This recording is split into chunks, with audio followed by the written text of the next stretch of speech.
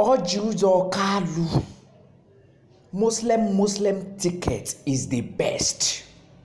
ABUJA or Kalu tells Christians.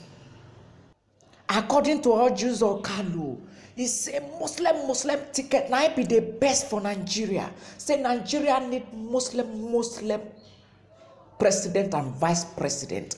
Say after all, TINUBU wife na Christian. How this man take reason this thing?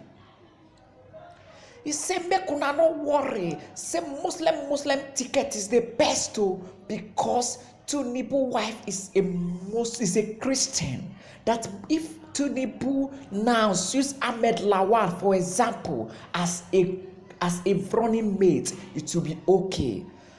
My people, what do you think about what Senator ABUJA Kalu said? What do you think about it? Now people reaction now they make me they laugh for my people.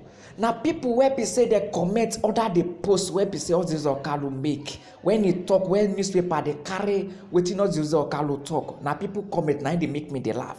Make I tell you one comment. Make I read them for you. This one. He's saying all this so that Ahmed Lawal will become vice president as he lose Senate ticket. People get bad marshal.